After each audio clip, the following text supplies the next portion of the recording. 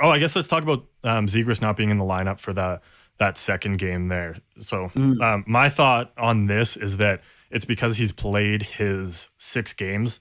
And then once he plays that 7th one, we burn a year of his ELC. So I think But I think we do, even if he goes down to the A. It's only if he goes back to college or junior that it doesn't. So I think he's burned a year either way. So I kind of like yeah, I don't know. what Brendan was saying earlier, though, that it was just a back to back, right? Maybe. Which it's Yeah. not something you normally see, but I guess for a young guy like that, right, you want to Mhm. be able to utilize him as much as you can. Yeah, and I So, think he hasn't had the strongest last couple games as well. So I think just sitting mhm, him in the press box to just watch and see what's going on will be a big thing. You get a couple yeah, extra practices in between games for him, and I think that'll go well. I don't think it bodes well that we ended up winning that game. We lost.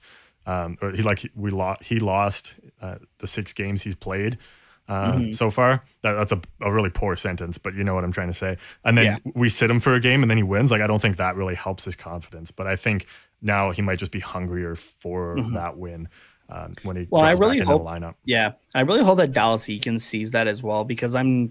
I'm kind of iffy on like how he's been utilizing him to a point. Like I understand, give him the offensive zone faceoffs and whatnot, but Yeah. if you want this kid to grow and develop, you need to try him in different areas, right? Mhm. Like this is not the type of player that I think you should be sheltering, right? No, Give and him as I think, much as you and it's been can. fine now. He's been like the last Yeah. couple games, he's been playing 20 some minutes. And in the first game against St. Louis, he had just over 17 minutes, and then in the second game, he had 20 minutes and 33 seconds, I think.